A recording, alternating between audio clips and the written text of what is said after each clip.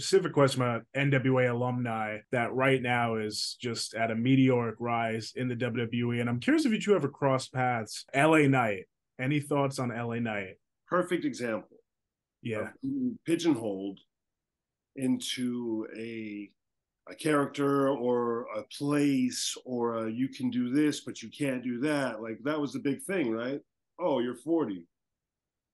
Well, yeah, geez, man, like most of the top guys, if you're looking at it, most of the top guys that draw money are 40s or in their 40s. Almost all the main eventers are in their 40s now. But it's like you get sitting there like, well, maybe you should be an announcer or maybe you should be this, you know what I mean? And it's like they did that same thing with all of this too. But yeah, man, LA Knight, hell of a good worker. I've known him for a long time, man.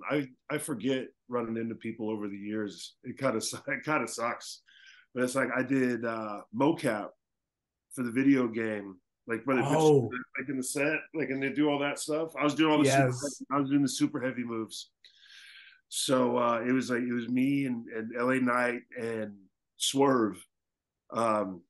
Strickland. Oh yeah, so Swerve was there, and like I can't remember who else. A couple other guys like Micah Taylor or something like that.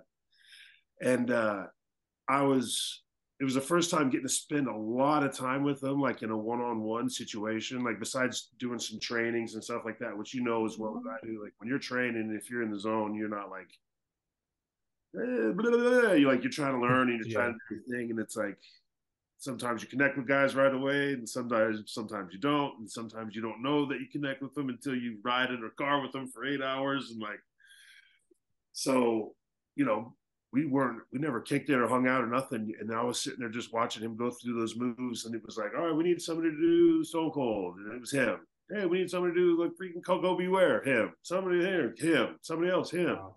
Next saw Jim Duggan. Me. Oh,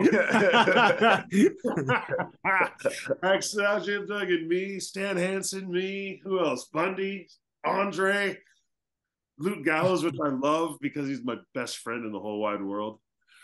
Oh shoot, I got to do all his crappy moves on there. So if his moves kind of low or slow, it's that. That's so awesome. Yeah, man, that's the thing about the game. It's always evolving. Rewind, recap, relive. For over 50 episodes, the revolutionary force in wrestling interviews.